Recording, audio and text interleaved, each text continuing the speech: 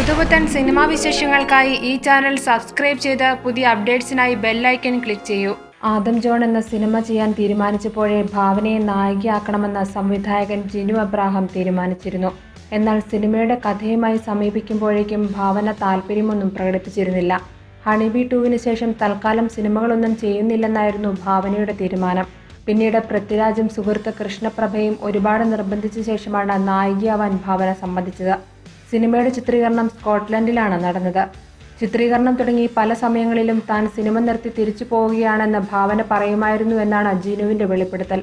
കപ്പ ചാനലിന് ഭാവനയും ജിനു അബ്രാഹവും ചേർന്ന് നൽകിയ അഭിമുഖത്തിലാണ് ഇക്കാര്യം ജിനു വ്യക്തമാക്കിയത്.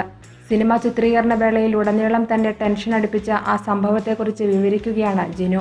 ഏകദേശം 50ഓളം ജൂനിയർ ആർട്ടിസ്റ്റുകൾ അഭിനയിക്കുന്ന ഒരു സീൻ ചിത്രീകരിക്കുന്നതിനിടയിലാണ് ഭാവന തിരികെ പോവുകയാണെന്ന് എന്നോട് പറഞ്ഞത്.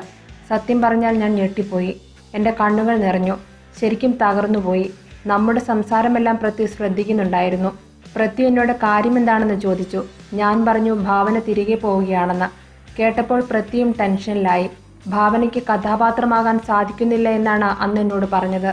ഒരു സംവിധായകനാകാൻ ഞാൻ അനുഭവിച്ച പ്രതിസന്ധികളെക്കുറിച്ച് കൂടുതൽ മനസ്സിലാക്കിയ ഭാവന പിന്നീട് തിരികെ പോകണമെന്ന ആവശ്യവുമായി വന്നില്ല.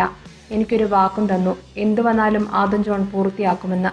For latest news, like, share it and subscribe to Stars Sun News.